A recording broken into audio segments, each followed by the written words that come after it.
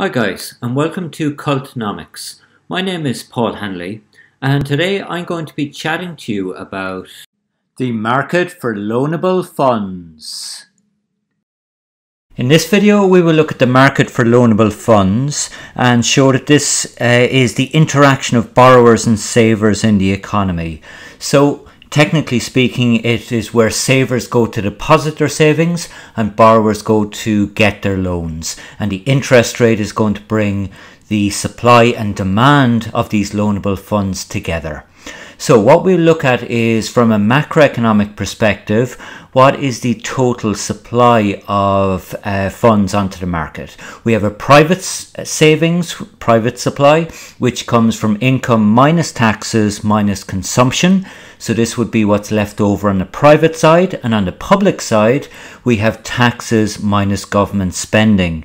So if governments don't spend all their taxes, they'll have a surplus, and this surplus can be saved. So both of these constitute the supply of loanable funds onto the market. The demand for loanable funds can come from things such as, for example, investment, and the demand could come from borrower demand for funds, for example, business firm demand for investment firms for capital. So if a firm comes in and needs to extend the size of it or invest in new capital, that would constitute demand. So here we're going to look at a formal diagram analysis of the market for loanable funds. On the y-axis we are going to have the interest rate, and down on the x-axis we will have the quantity of loanable funds.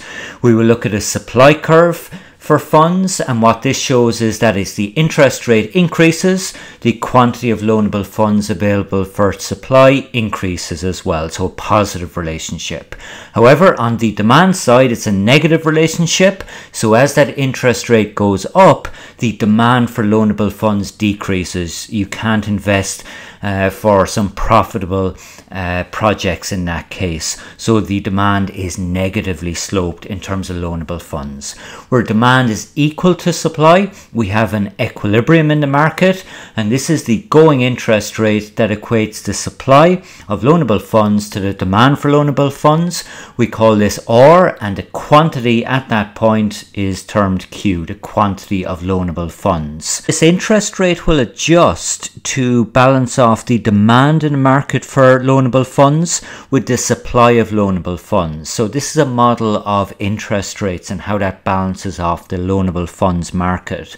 We can also look, however, at what happens, for example, if there's an investment incentive in the economy, a tax reduction for firms to invest. In this case, the demand curve will shift to the right, and that would increase the interest rate on the market and increase the quantity of loanable funds. However, if we had a savings incentive, a tax reduction on savings, what we would see is a rightward shift of the supply curve, S1, and we would see that the interest rate would decrease to bring back savings and demand into balance in that case. So this model then can be used to predict the impact on the interest rate for changes in saving or in the demand for loans.